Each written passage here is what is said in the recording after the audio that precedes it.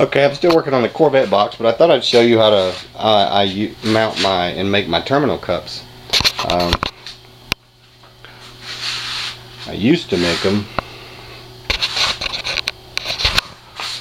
by gluing just a block of wood, just like this, on the back side of the box, and then coming over here and drilling 2 holes. The problem with that was, sometimes when you get the glue spread out, it'll like to squirm around. And if it squirms just a little bit this way or a little bit that way, the hole, you might end up with that much of it off-centered. It wouldn't be that bad, but it might be a little off-centered. And so to get it dead perfect, I made a jig. The jig starts by, I just make a bunch of these little 5-inch blocks out of all my scrap all the time and throw them in a little different basket.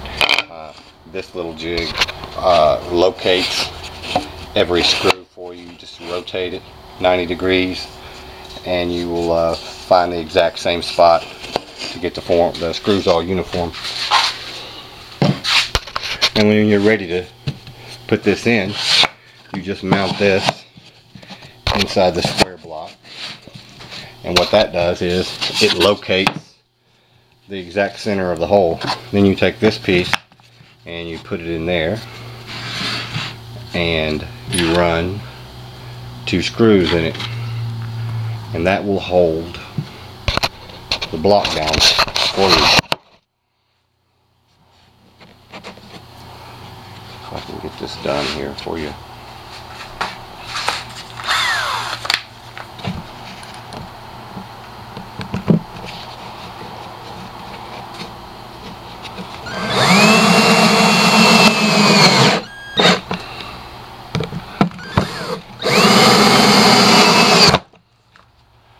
Okay, so there you go. The 2 screws are in it.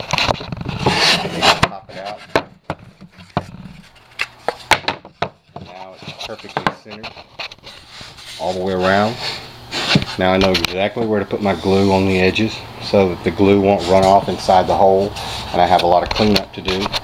You just flip the piece over and now it's perfectly centered in that hole. I mean, you can spin it in a circle if you wanted to, but it'll stay exactly in the center every time.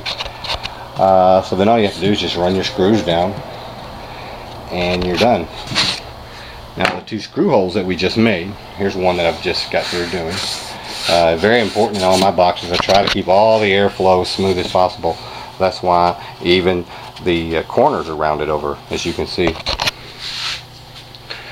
But when you flip this over,